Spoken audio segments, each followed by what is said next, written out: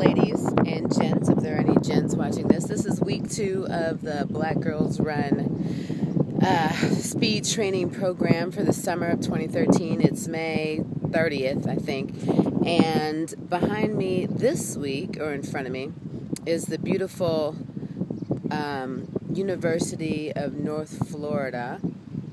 And I'm in Jacksonville, Florida this week. Last week I was at Duke in the Triangle, Durham, Raleigh area. Oh, there are some guys over there. Woo! Hi, Candy. Anyway, I'm training for the Black Girls Run 10K. And my name is Beth Sheba A-Rem on Facebook. I am your Speed Training 101 and 201 facilitator for the Black Girls Run National Conference coming to Charlotte in September 6th through 8th.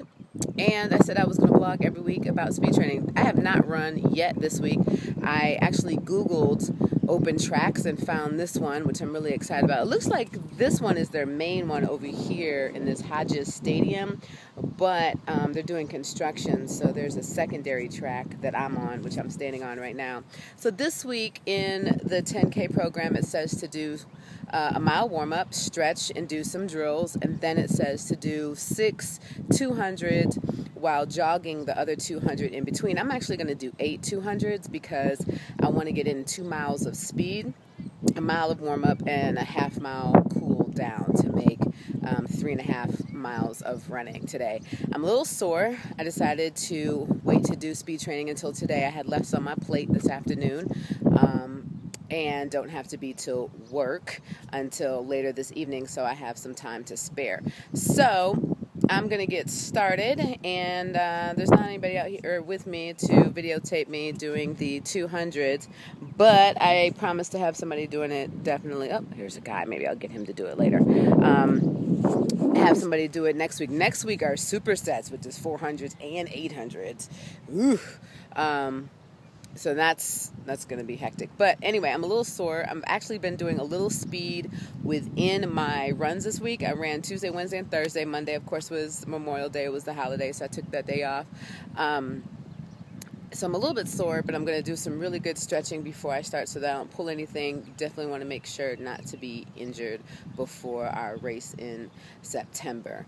Anybody that runs with me during the week, when I do my 5 to 6 miles, I run every run about the same. I do the first mile absolutely slow, just dragging my feet, talking with my friends, making it really, really comfortable. And then the middle 3 miles, I speed up a little bit. And then the last mile, I take off. And the reason I use the last mile to really pick up speed and get down to 6 something or 7 minutes a mile is because I want to start building on that foundation to stretch into all the way from 1 mile to 2 miles, 3 miles, 4 miles, 6 miles, all the way up to 13 miles, so I can get down to doing 7 minutes and some change for 13 miles. So my best is 7:20 a mile for 8, and I want to definitely try to maintain that goal for the 10K that's coming up in Charlotte. Charlotte is not flat, ladies, so but downtown is, so we'll probably be okay. There might be 1 or 2 hills by the stadium that are worth thinking about. And you know what, maybe next week for speed training, since I will be back home at Charlotte, North Carolina, maybe I'll videotape that route so that you guys can see it. I know the route is written on the website blackgirlsrun.com, but it would be really nice to have a video of that, so maybe I'll do that. Anyway, I'm going to start doing my stretches. Remember, you want to warm up until you're absolutely sweating.